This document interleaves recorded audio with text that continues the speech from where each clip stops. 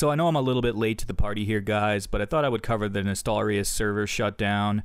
And I know like a million other WoW YouTube fanboys have already covered this topic, but I figured, you know, I might as well cover it anyway, because fuck it, why not? I'm just going to make this video pretty short, probably around 7 minutes, and just address a few points here. The first being that, yes, everybody's already said it a million times, Blizzard owns the rights to the game. It's Blizzard's game. You know, it's Blizzard's game. That's just the reality of the situation.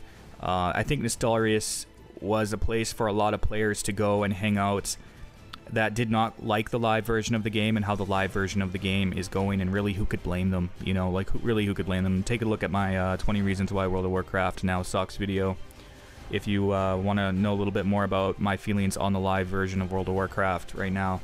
So, because the live version of World of Warcraft, currently this is Warlords of Draenor. If you're watching this in the future, it might be Legion. But because the current version of the game right now isn't very good, it's obvious that a lot of players, you know, they want to relive their old experiences, or they just want to go back to a time when the game was actually competitive, fun to play, when the world was alive, when, you know, like, progression was actually a real thing, and the entire atmosphere of the game mattered, the entire experience of the game mattered, not just, you know, smashing a bunch of buttons to level cap and getting instantly, you know, rewarded for pretty much every single thing you do in the live version of WoW, and getting burnt out within like the first few months of playing. And there's also the fact that in the current version of WoW, you know, you can pretty much buy a level capped character with real money, you can buy gold with real money, and you know, it's just a lot of people want to relive those old experiences, and it's sad that Blizzard came in and kind of was like, you know, fuck you, we're shutting this down.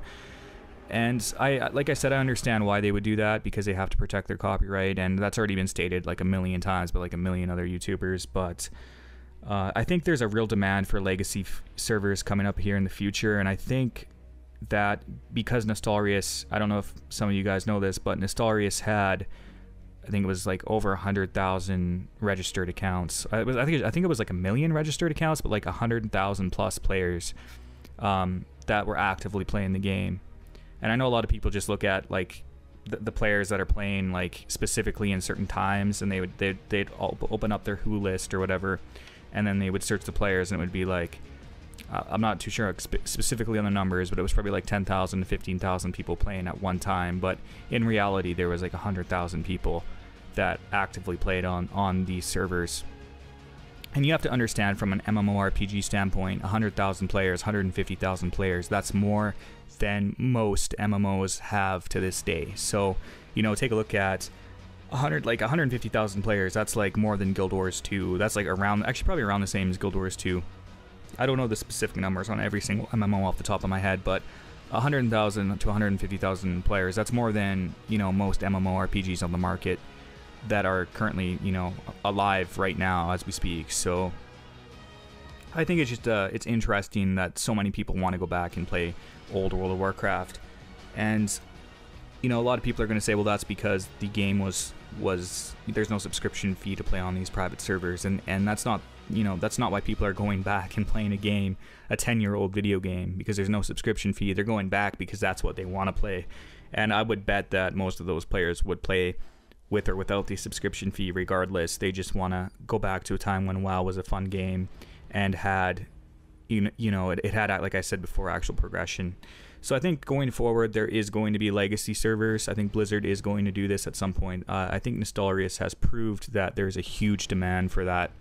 And I think we will see legacy servers in the future at some point. I think within a year, within 2 years, maybe even sooner. I think it's really going to depend on how well World of Warcraft Legion does. And I think after they see the Legion numbers and, you know, the retention rates and all that, they're probably going to go back and be like, well, you know, like, a lot of people want to play on old vanilla World of Warcraft, so they'll probably go back and restart those servers and create legacy servers. And I know a lot of people are going to say, no, Blizzard has already said no to that and it's not going to happen. Well, fuck that, because it's going to happen, because Blizzard has said no to a lot of things. Blizzard said, no, we will never have pay to win level capped characters. You'll never be able to buy gold with real money. Blizzard has said that they'll never do PvE to PvP server transfers. Blizzard said all of these things, and the reality of the situation is they went back on everything they said and did it anyway, because wherever the profits are going to be is where they're going to go as a company.